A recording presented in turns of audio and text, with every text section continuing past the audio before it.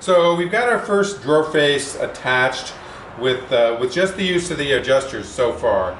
Once we've got all three drawer faces set and where we're sure that's where we want them, then we'll come back and put the final screws that set them into place so they won't move.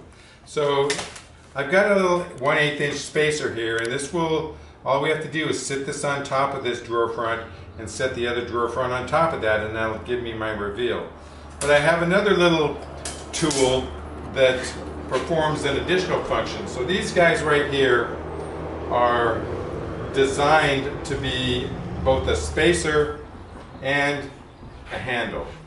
So I can use those, I can set those on top of this drawer face, and that'll give me my 1/8 of an inch gap, but it also provides a handle for me, which can be nice and handy when I come back later and I want to attach the the drawer face from the back side. So I'm going to go ahead and use these as my spacer. Are we going to get a full 1/8 of an inch Yes, with the banding? we'll have less gap at the top. Okay, so I've got my little spacers in the correct location. Side to side, I'm where I want it to be. And I'm going to go ahead and mark. I can see right, I've got a mark right there and a mark right there. So I'm going to go ahead and drill holes at my mark.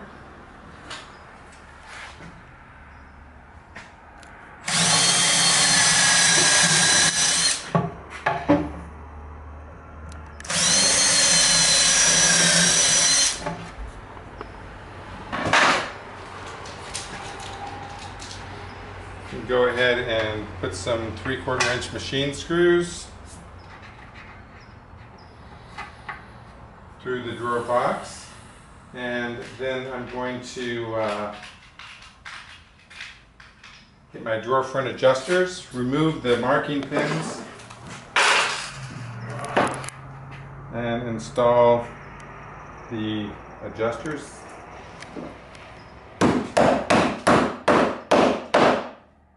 Making sure they're flush on the back side.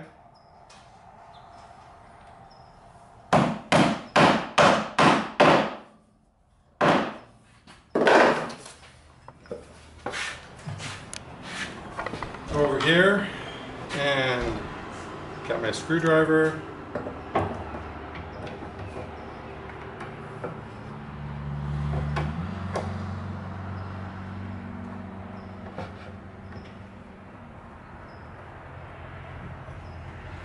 Engaging that screw and tightening it up, and then I can press on that screw, and as soon as I can rotate the drawer until it engages, and then I can tighten it up on this side.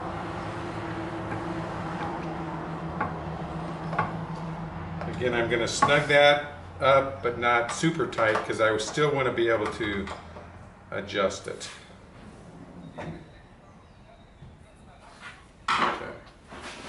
So right now we're looking at this is sitting perfectly flush on top of my adjusters, and if I want to just check to see if I'm level across the cabinet, I'm going to measure the distance there, 3/8 of an inch.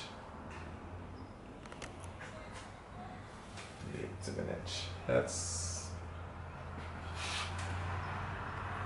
yeah, I think that's pretty accurate. So no adjustment necessary. If I wanted to, I could go ahead and move this thing up or down either side. I can move it right or left if I want to. Let me just see where I ended up here after messing around with it. It still looks pretty good. If I wanted to use the drawer track adjusters, I can also move it side to side. We'll typically don't get too worried about that until we get it on site and we're doing the final installation, and that's when we'll really start wanting to fine-tune this adjustment. Okay, so I'm happy with where that drawer box is right now, or drawer face is right now. I'm going to go ahead and put a couple more of my little spacer handles on top of this drawer. And we're going to take a look at another method for attaching the drawer face. So we have these little blind nails that are manufactured by Put one on the table there so we can. by FastCap. So you've got a little nail that's got a little head right in the center of it, so it's got a pointy end on each end.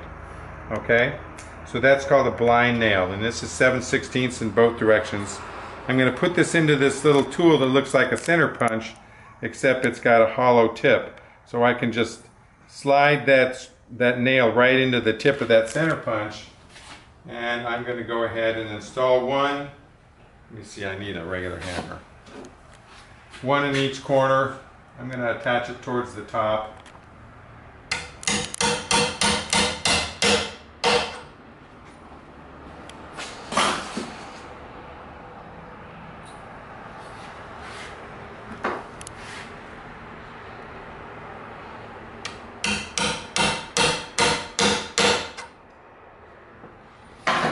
We've got a blind nail in each of the corners. They don't have to be in exactly the same position.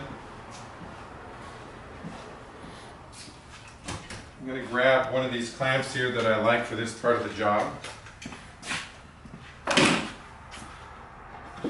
And I'm going to take our drawer face, and you can see the advantage of this particular methodology is that there's no milling necessary on the back side of the drawer itself. So I'm just going to go ahead and set this drawer face up here on top of that spacer. I'm going to line it up side to side, and I'm going to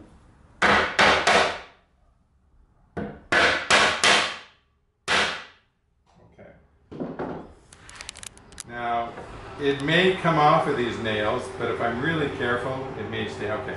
So I was able to pull this away from the cabinet without pulling it off of the nails. If it came off of the nails, I would just have to relocate it. But I'm going to use the clamp to just squeeze it onto that nail tightly. Okay. So now, it's pretty firmly attached to that drawer face. And at this point, I'm going to take my 1-inch screws and attach it to the drawer box.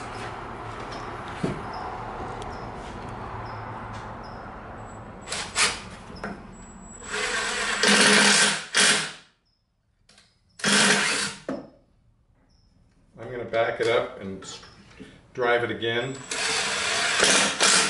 because the screw pushed it away just a little bit.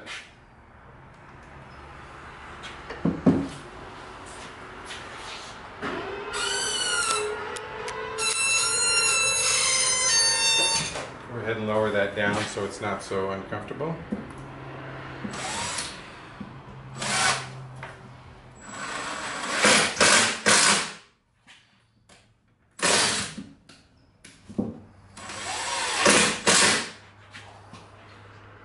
Okay, so that's tight.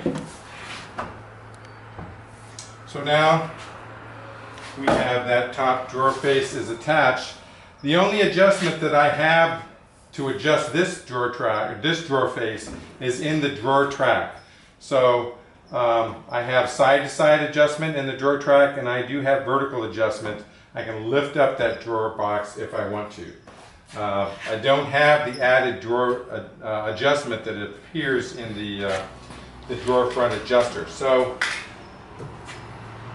blind nail is a little bit quicker, and for a journeyman, somebody who's familiar with the system, they can probably do this faster. And the advantage, I guess, of the drawer front adjusters is you have improved or have greater adjustment capability. So we have our drawer faces attached, and I can go ahead.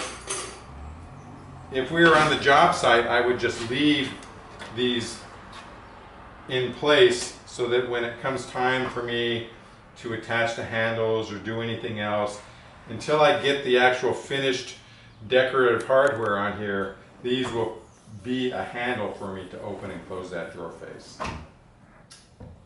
Okay.